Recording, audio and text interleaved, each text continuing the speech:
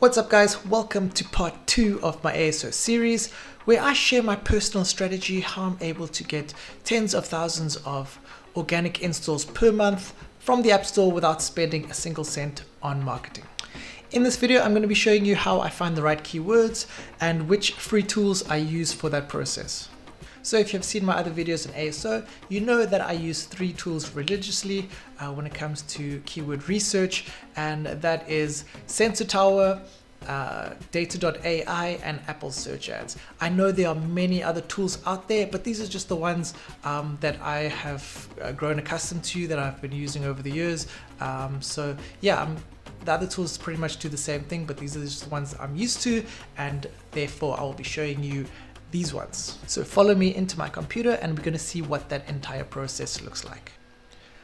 So right now we are in the free version of Sensor Tower. All the tools I talk about in this video are free, or at least have a free version.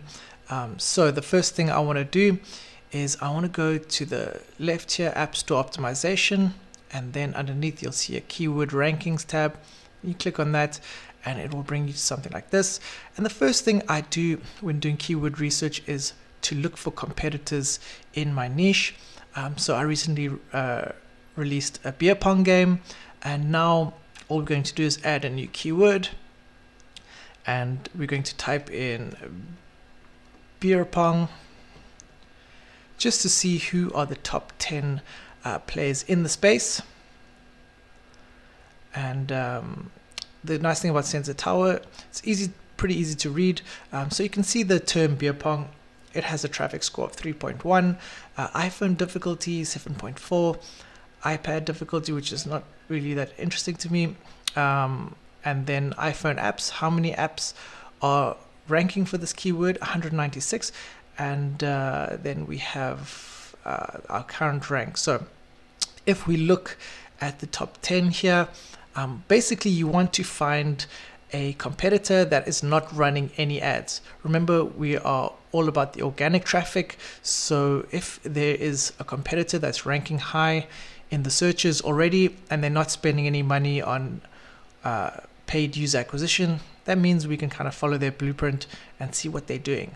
So if we let's click on the second one here, and it should tell us whether this particular app is running advertising, and here you can see advertise on any network, never. So they've never run any ads, and they're ranking pretty high on the App Store, actually number 2 for beer pong.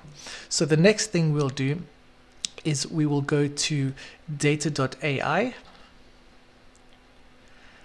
and we will type in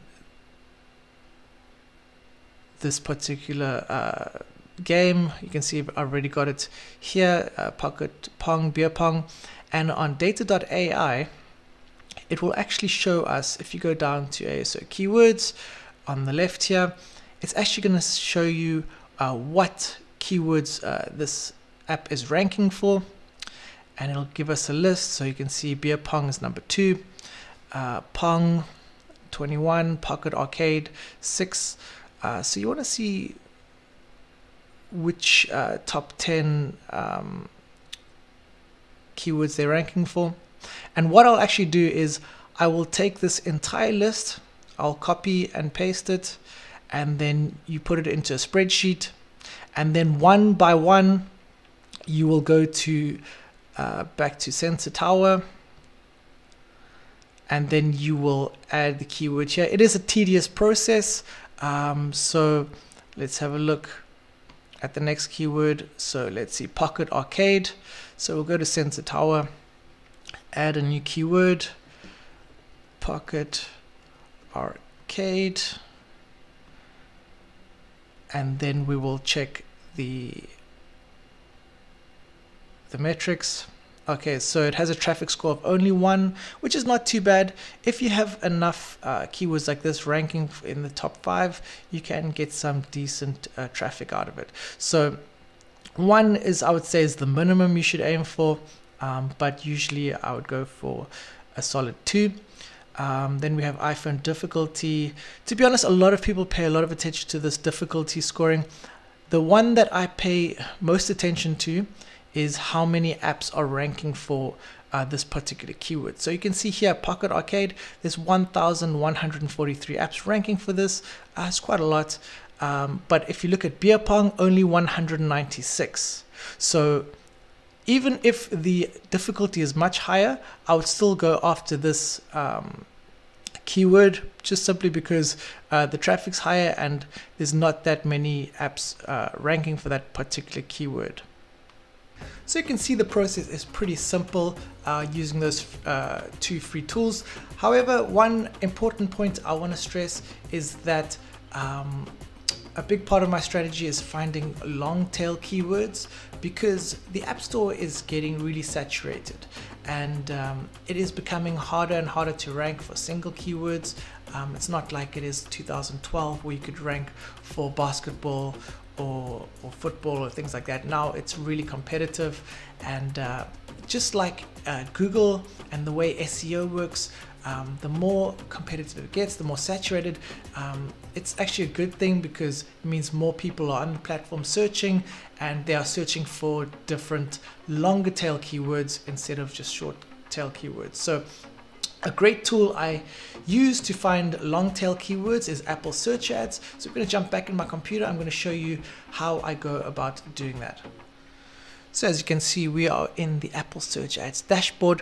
What you want to do is create a campaign, and I'm going to show you exactly the process, what it looks like, how I find these longer tail keywords. So obviously this only works when you do have your app live. So when you do want to reiterate your ASO, it's a great way to come back here, and then you choose your app.